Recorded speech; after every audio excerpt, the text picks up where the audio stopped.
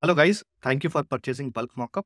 In this quick video, I will take you through a quick demonstration of Bulk Mockup and how you can quickly get started generating your mockups using Bulk Mockup. Once you have installed Bulk Mockup, you can access the plugin from plugin menu of Photoshop. Go to plugins and Bulk Mockup. This is our Bulk Mockup dialog box. The Bulk Mockup dialog box is divided into two tabs, main and settings. Before I delve deeper into all the settings here, let us take a look at the files that we have. For this demo purpose, I have few mockup template and few design file. And then we have our export folder which is empty.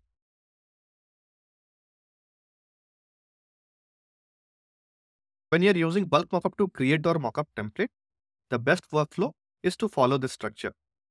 Keep all your mockup template inside one folder and then arrange all your design file inside another folder. Make sure there are no nested folder or different kinds of file inside these two folders. Mockup folder should only have mockup template and design file folder should only have design file.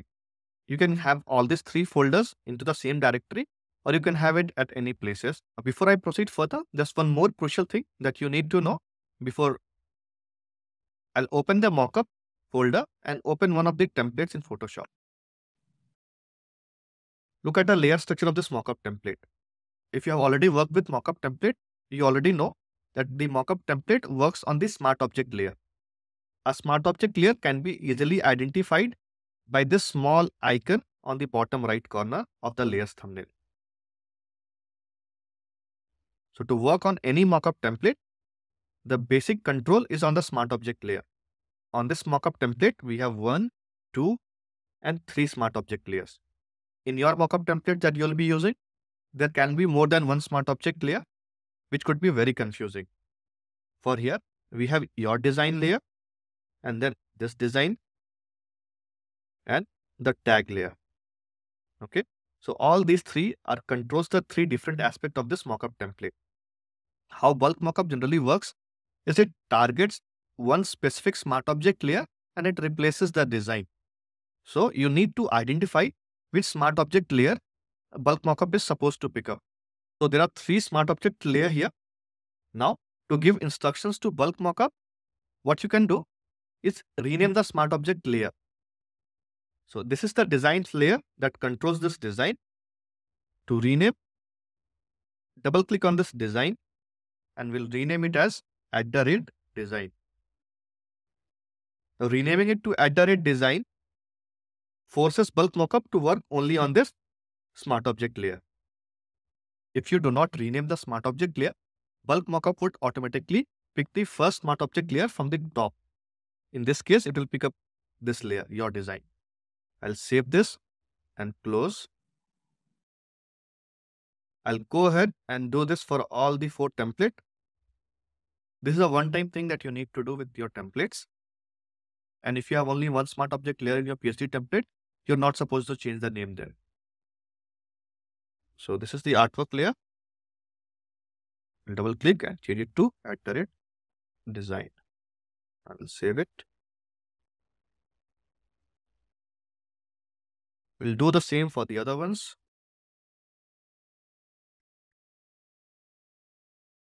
I have renamed all the smart object layer in this templates.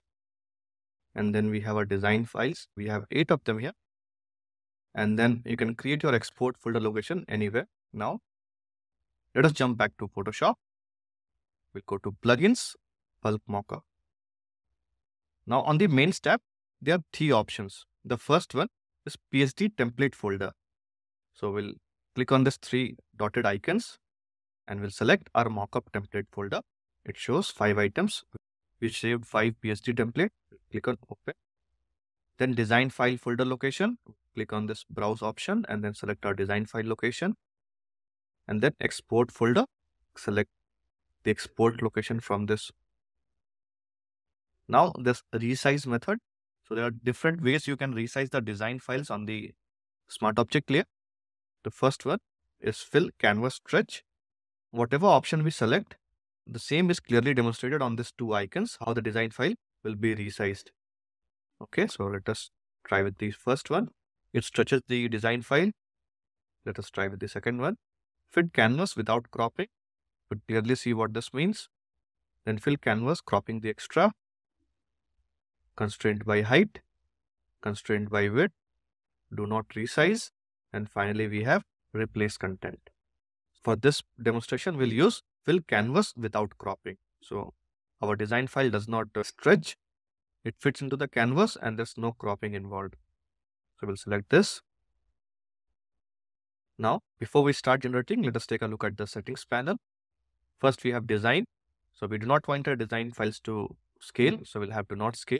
We do not want any alignment. You could select on the top if you want all your design files to be aligned on the top. Keep it at the center. Then we have two settings here, resize to guides and align to guides.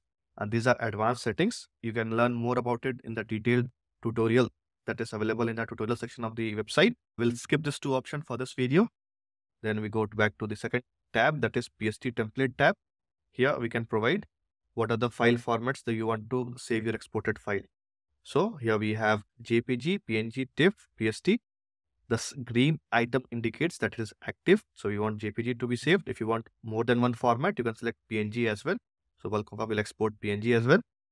So you can select any of this or you can select all of them and also create subfolder for each. For now, we'll select only JPG. So we want only JPG exports. Then size of the exported documents. So if you want all your design files or the templates to be of certain size, you can provide the resize to longest side here in pixels. Or maybe you can also use the scale. The scale value is in percentage. So for this demo, I'll keep it as do not resize. And then again, we have a resolution of the exported document. In this case, I will keep it as is. Now let us head back to the third tab. We have export. So export, the first option here is export to subfolders. So the exported mockup, we can arrange it in design file, which means there will be an subfolder for each artwork created. And inside the subfolder for each artwork, new mockup will be exported. If we select PSD mockup, there will be a subfolder created for PSD mockup. So either you can organize the exported mockups according to the PSD template or according to design file. I'll keep design file. And you can also select all in export folder if you want all your mockup templates to be dumped in one folder. So we'll keep design file and then we have exported file name pattern. Again, you can provide the PSD name, artwork file name. So this is the default naming for the exported file. If you want, we can select the design file name and then mockup template name. You can also use incremental and suffix value. So it depends on you how you want the file name convention to be. Now, all the settings are done. Let me minimize this. We'll go to Mains tab and click on Start Generating. Bulk Mockup will open the first mockup template and it will work on the @design smart object layer that we had renamed. And it is already working. Let me open the export folder and see what has happening on the folder. And this is our exported mockup. So let Bulk Mockup work. I hope you understand how Bulk Mockup works now. So just go ahead and try it out yourself. If you are stuck, feel free to check our video lessons, or you can also contact the support team. We'll be there to help you out at each step. Thank you for watching this video. And again, thanks a lot for purchasing Bulk Mockup. I hope Bulk Mockup will become an integral part of your workflow and save you hours and hours of your time.